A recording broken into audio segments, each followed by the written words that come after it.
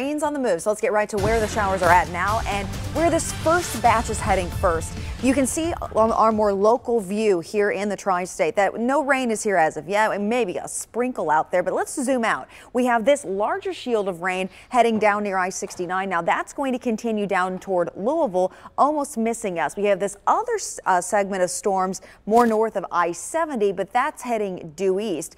What I'm watching though, these little isolated showers just starting to pop out there near I-65, just kind of southwest of Indianapolis. That's the line trying to fill in, and that's why we'll end up seeing some showers here over the next 3 hours, but nothing severe or overly organized. It's 70 degrees right now in Middletown, 64 in Hillsborough, 74 in Union.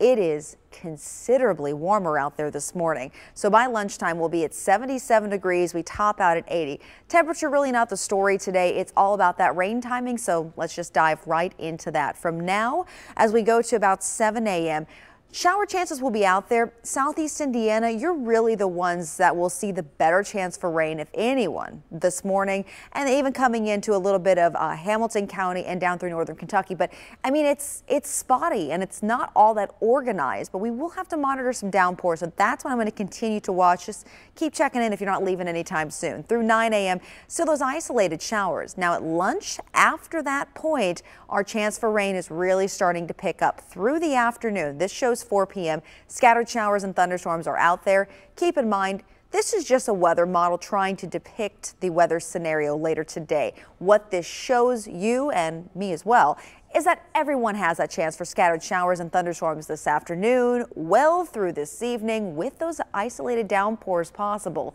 Good news, if anything, though, the severe weather threat has actually been dropped down for us today. Cloud cover is going to limit how much energy we can even build. A lot of marginal risk area over the Ohio Valley. But if we were to see anything, it'd be a higher wind gust. No tornado threat today, or even the chance for large hail. 68 tonight. Showers will continue tomorrow, high of 80. And we're still going to see some of these little spotty showers popping up tomorrow afternoon. It's not enough to cancel outdoor plans, but you will potentially see some of that rain passing by, but ending in the evening, and we're still good to go for the weekend. So Jacqueline, we're watching out for wet pavement eventually, but right now the roads are high and dry.